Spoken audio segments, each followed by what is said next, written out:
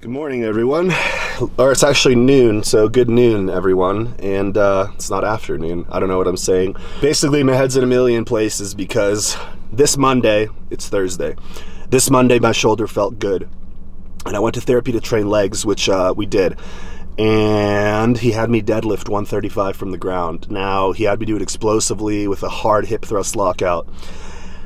And that same Monday, after therapy, I bought some curtains on the way home and a power drill, and I hung them with my dominant right arm. So, long story short, sometime between physical therapy, hanging my curtains, and maybe I slept on it wrong, there's only 3 possibilities, I feel a little tenderness, but the tenderness is only right here, like where my delt meets my tricep. But when I think of rotator cuff without doing more research, I really picture it coming down as close to the humerus bone or onto the humerus bone as it needs to go to do what it has to do. So, I'm not really extremely confident about whether I didn't injure it or not. I think I definitely, I don't know, it's really hard to tell. Point is, it's so minimal that it's nothing to be alarmed over, but it may be a 3 to 5 day setback, which when we're looking at a 4 to 8 week recovery or 6 to 10 weeks, half a week sucks. So we're here to train legs. I'm not gonna barbell squat. I might safety bar squat, again, just to not even feel any tension, because where I feel tension in my shoulder, it's like from the barbell, it's in the back, and from what I did with barbell, it's in the, or deadlifting, it's in the front. So I just need to let my shoulder heal until Monday when we're switching over to full-on shoulder therapy. So trained legs with my dude, my therapist, Monday. Now we're here at Armbrust to train legs Thursday, and man, I could just give up and cry and roll over and quit right now and be mad that I'm losing all my arm gains and chest gains. But I've been fighting an uphill battle my whole life, with physique, with work, with school, with relationships, with friends. It's an uphill battle, and I'm sure a lot of you guys and girls feel the same. So one thing that Artemis Dolgan said to me this morning in his Instagram story, it spoke to me, was that these injuries that keep you away from doing what you love, you gain experience. If my shoulder was better the next day and my knee was better the next day, how good of a physical therapist would I be when someone comes in with a knee pain from falling and a shoulder problem from incline benching? These accidents, these experiences build character, and they shape us and create who we are. So these 4 weeks might suck, these 14 weeks might suck. I may get fat and small, and girls may say, oh, did you stop working out? And guys may say, hey, you look a little thinner. I've been told that my whole life.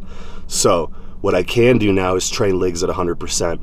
So I don't want to fuck around anymore. I may do some upper body this weekend before I go see my therapist for shoulder on Monday, but I'm going to do my therapy, and man, this is going to be a leg workout, the hardest one of the year for sure. And it's been pretty hard in therapy, so channel that pig power. Let's ride.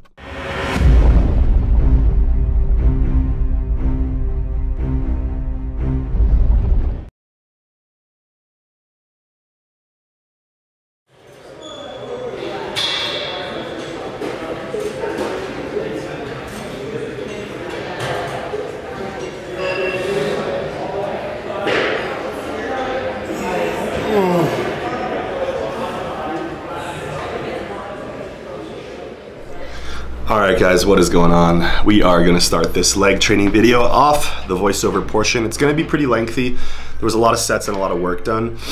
But like I said, just waking up, we got coffee and the workout right here. So let's get right into it. As you can see here, we are using the safety squat bar. This is an SS yoke bar by Elite FTS. And basically what I would describe this movement as is, the most important part is that it's not so much like a front squat with the bar there. It's a high bar squat, but because you don't have to extend your arms back, you can rest them here. It allows you to lift up like a front squat. So it's kind of like a high bar squat, but you get to hold up here like on a goblet squat or something, and it helps you stay upright. All right, boys and girls, here we go. The Elite FTS SS yoke. It's probably 65 pounds, but now we're doing a plate, so that's PR. PR. Let's do these reps using more posterior chain now.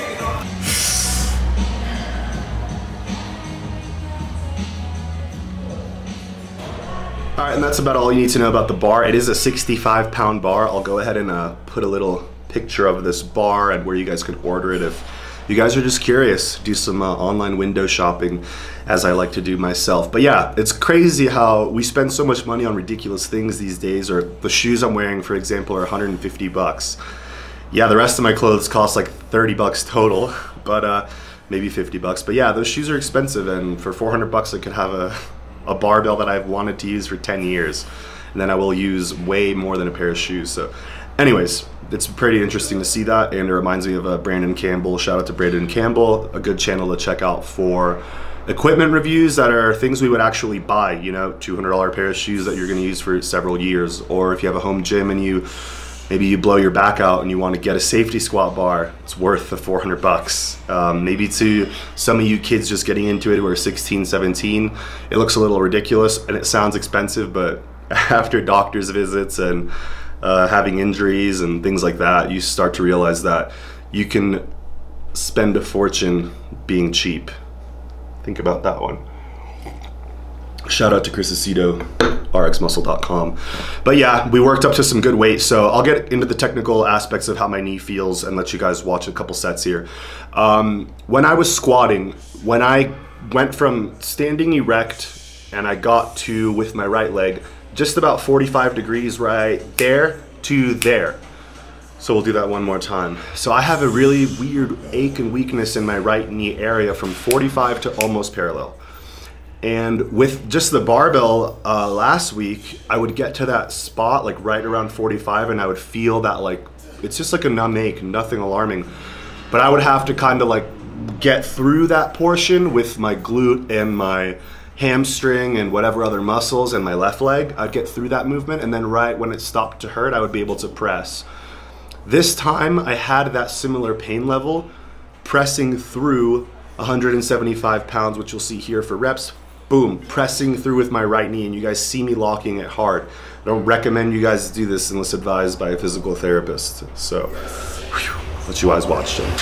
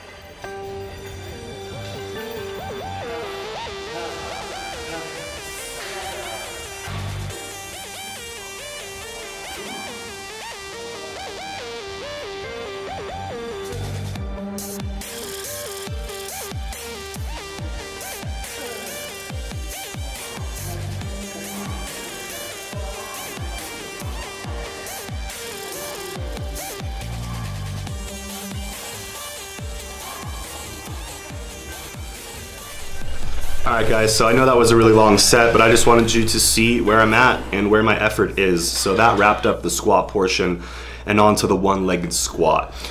So, just talking a little bit about those squats, no negative comments, just positive. So I'll stop talking about how great it was and maybe we can just move on and just do what I need to do to have another great squat session. So as you guys saw in the last video, when I did this in physical therapy, it was like embarrassing. Like my first set doing this, every rep I did was worse than that rep. Every single rep I did in physical therapy. I know I'm leaning over a lot. I know my back is like bending, but I basically couldn't do this 2 weeks ago. And then last week I looked like I was just learning to, like, you know, like it just was healing a broken leg or something, like there was a complete atrophy.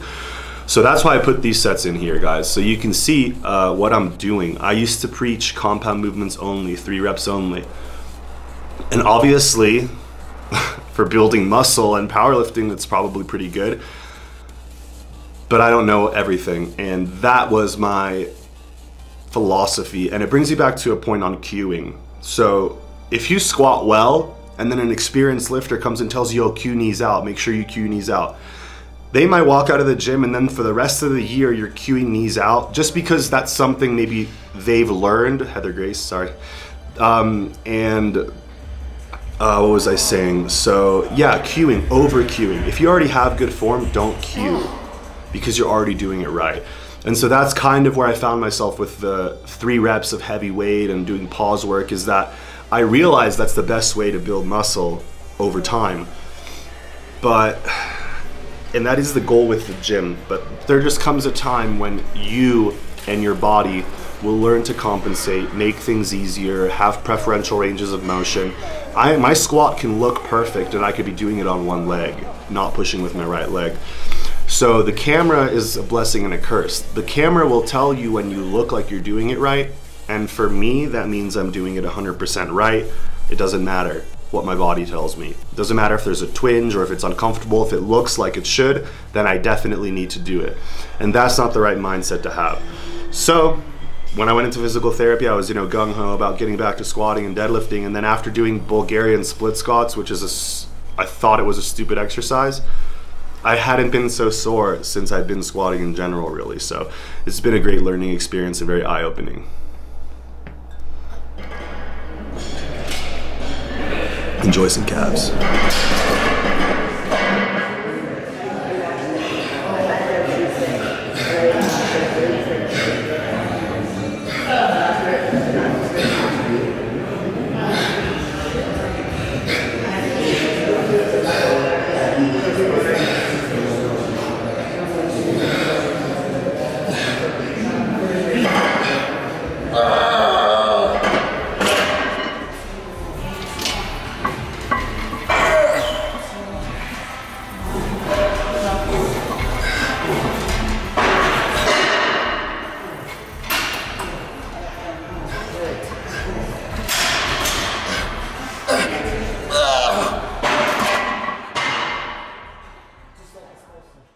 Alright y'all, that is going to wrap up the workouts. I did do 4 sets of heavy calves and there was 5 plates on there. There was a 10 and a 35. If you go back, you might just catch that 35-pound rogue plate. And that was it. So we went on to the PT stuff. These Spanish squats right here, unbelievable. Basically what you're doing here is you're squatting more upright because it's pulling you and you're leaning against it. But just imagine when you lock out a leg extension, that's what you're doing. It's like a squat with a good leg extension.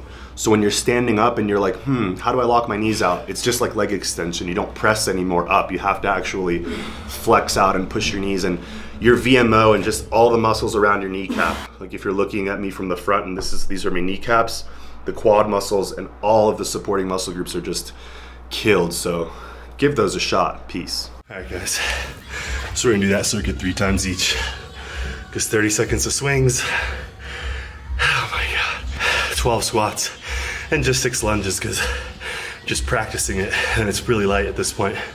So 2 more sets, cardio, and unilateral movements. I'm fucking terrible at, so ego at the door. As you can see, we're back where we started this video, and I'm still out of breath from the 3x3 9-set circuit I did. And yeah, it was really a pleasure meeting Phil Heath. Really nice guy. Made eye contact with me, was really kind of surprised that I went out of my way to introduce myself. Wished him good luck, and it was pretty cool to get to meet him. And he's really busy, and I've seen him a few times here, so I've never went up to him, but I figured I'd interrupt him once. And I told him sorry and said, best of luck, bro. So just another example of a great bodybuilder, great lifter who multiple surgeries, multiple failed Olympia appearances, and he's still in the gym making friends and doing what he loves. So man, never a dull moment. Let's ride. All right everyone, so we are finally back from the gym, and came home, took some GHRP2, had my post-workout oats and whey, and now we came home with some groceries. And speaking of which, got a little straggler here. Stock up about 150 bucks. So you guys know that's at least a week plus. But I got some dishes to do, and let's get this laid out. Looks a little intimidating, but let's clean it up. Nice. All right, so we'll start over here from the right side. We got spinach, potassium, and just greens when you don't want to cook. Chicken tenderloins because they're easy to cook, they're little pieces. Got 5 Quest bars for whatever deal, because this is kind of what I'm snacking on just to keep some fat off, because, you know, that's life. Bananas as usual, just some snacks. BOGO peanut butter, the usual. Oats and coffee, a big ass BBQ sauce, some grass-fed 91 lean beef, 90% actually. Eggs, egg whites, turkey, veggies, random on sale skinny cows or whatever they're called, a couple bagels. Basically the rest of what you see here is carbs, some fruits. So that's it. Typical stuff that I eat. These are just for emergency only. They're expensive and overpriced, but it kind of just is what it is. And this bread is delicious. Alright guys, so that's going to conclude the video. Today's workout was fantastic. I'm still so tired from it, honestly. Is it on 10? Yeah. So overall, it was the best workout of the year, upper, lower, whatever. I just got to make sure my rotator cuff continues to heal. But everything we did in the gym today was rotator cuff friendly. Every single thing. So I'm gonna let my legs heal up, but they are killing me. So I'm excited. And before I cook this food,